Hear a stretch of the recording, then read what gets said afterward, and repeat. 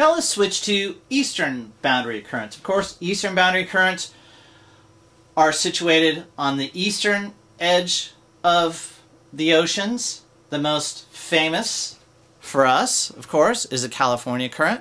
If you live in the Canary Islands, or if you live, or in Morocco, your most famous eastern boundary current is going to be the Canary Island current.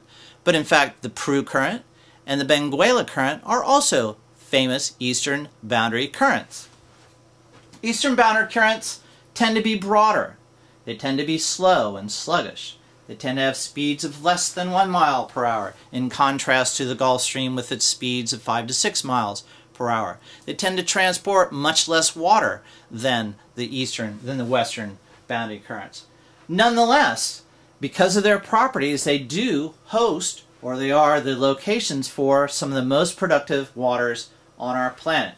In fact, eastern boundary currents really provide fishing grounds within eastern boundary currents make up about 10% of the world's fisheries catch. They're extremely productive environments, eastern boundary currents, and as a result, very important. The reason is that eastern boundary currents are often the places where we have this phenomenon of upwelling. We'll talk about that a little bit in a few minutes. Let's take a look at the California current and look at, again, a false color sea surface temperature image. And all these images have sort of different origins, so they have different color schemes, and this is probably an older image versus the ones we saw earlier, but depicting the same kind of thing.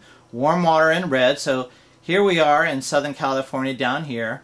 Here's San Francisco Bay, just to orient yourself a little bit. You can see the warm waters within the bay, you can see the warm waters in the California Bight and the Southern California current system down here, but here you see cold water, and you see this cold water actually peeling off the coast in the shape of what are called jets and filaments, and here you see it actually wrapping around, and you see this extreme complexity as cold water moves off the coast due to this phenomenon called upwelling.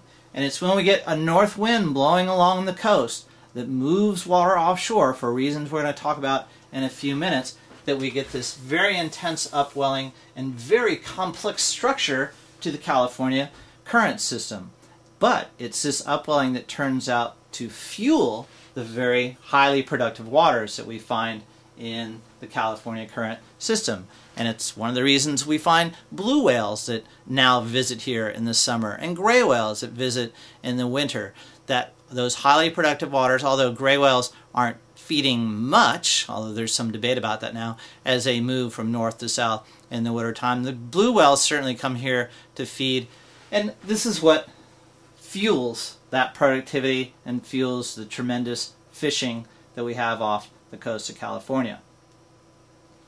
Here's the same kind of thing, or a similar kind of thing, off of Benguela. Now this is just a true color image, and you see this sort of green cloud here, and it's not phytoplankton. It actually turns out to be a type of bacteria, a type of that produce this type of sulfur produced by bacteria.